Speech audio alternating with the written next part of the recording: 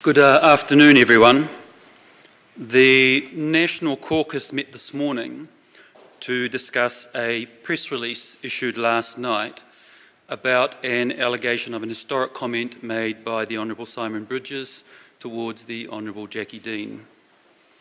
The caucus was concerned with the content of the press release and the process by which it was issued.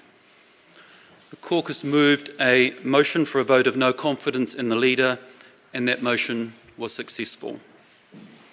As a result, the Honourable Judith Collins is no longer the leader of the National Party, and according to party convention, I have assumed the role of interim leader until the caucus meets again on Tuesday to choose a new leader. On behalf of the caucus, I'd like to thank the Honourable Judith Collins for her valuable service to the party. I'm happy to take questions.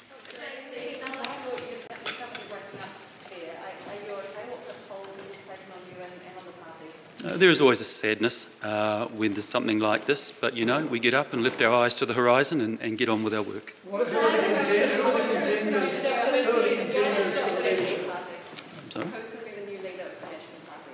I'm not about to discuss that. That will be for caucus to discuss next Tuesday. Are you going to have a crack yourself? My job at the moment is to shepherd and guide the caucus through to their leadership decision on Tuesday. What about you yourself? I haven't contemplated that because it's more important I shepherd the caucus through to this really important process. Please explain why Judith Collins is no longer the leader. Why has it taken place? I'm not going to speak about the allegation. The Honourable Jackie Dean and Simon Collins will be making statements shortly around that, but there was concern around the process of the issuing of the press release last night. That was a concern for caucus, which is why we're standing here in front of you today. What was the reaction? Expressed concern last night at Judith Collins putting out that press release. I don't discuss conversations I have with colleagues. There was a range of views last night. What was the general reaction? Was it one of shock? I can't discuss what happens in caucus. No, I'm not saying what happened in caucus. I'm saying your colleagues, how did they react last night? Were they shocked by what they saw? I don't discuss conversations I have with colleagues either, Barry, actually. Yes. Sorry, I will take over here, Henry. Could you please spell out how the National Party board was approved and whether they actually were told, and if it was actually fully unanimous, whether it wasn't, and that those remarks they can move on. Look, I'm not going to reveal discussions with in detail with the National Party Board, but the National Party Board were engaged several times yesterday. Those discussions are with the National Party Board to discuss. Can you talk about how damaging this is to the party if we're in the middle of a pandemic and articulate what this means for the party? We're really looking for our new leadership team on Tuesday to bring us back to focus on the exact things that you're mentioning, the things that matter to New Zealanders. We are in the middle of a pandemic.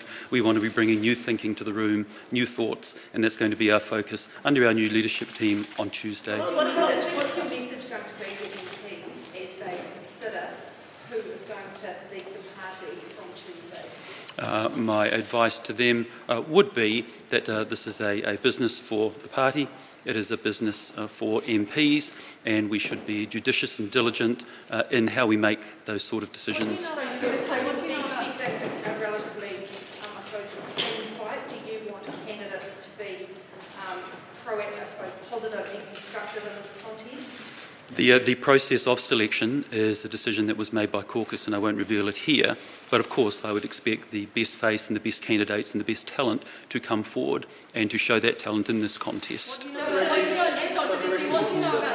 involvement did you have in discussions with Simon Bridges about this issue yesterday? I'm not going to discuss conversations that I have with other colleagues, but I have been engaged in the process as the Deputy Leader. Dr. Reti, what do you know about Judith Collins' motivations for putting that press statement out? Judith had an allegation that she needed to attend to. It was a serious allegation, and so she took advice and made the best decision she could last night. That was one. Why did it take 5 years for this to bring up? What do you know about the treatment last night when you sent that email? Oh, I'm not going to discuss those sort of things, those conversations that I have with colleagues. Was she angry? I'm not going to discuss that. It was a challenge. You'll understand the nature of the allegation. It was a challenging time, and the best decision on the facts as were understood last night was made last night.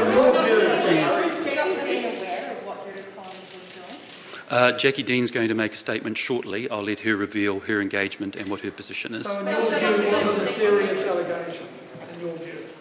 It was a serious allegation.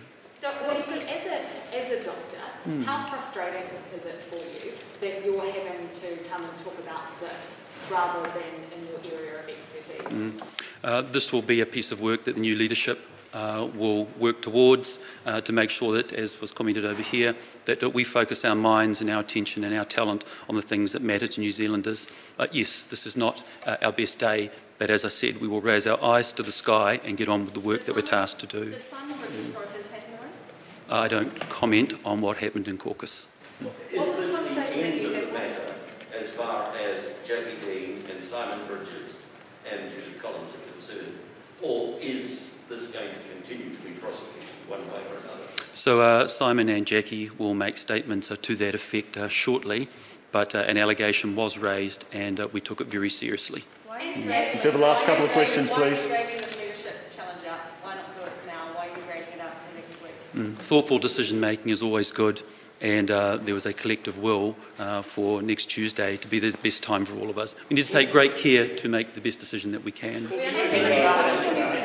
caucus is zonal, but how it works leaders, is there any, what are the rules for this contest? Oh, I won't discuss that. It was discussed in caucus, but that's for caucus to understand.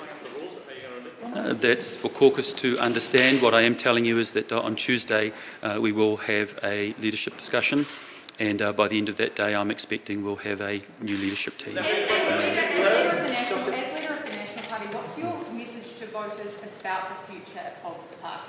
My message to voters is that you can have confidence in us, that we have a track record, that we have talent in this caucus, and that we will have a refreshed leadership team on Tuesday. And that is my message to voters. What did you say? Last question, yes. Will Judith Collins be allowed to take part in caucus meetings, and will Podmala be able to come back to caucus meetings? Judith Collins is a valuable member of the caucus team. She will be part of our caucus. Todd Miller's position is, as it has always been, that will be for the new leadership to decide if there's any changes to that. Okay, thank you. I don't discuss conversations I have with colleagues. Thank you very much.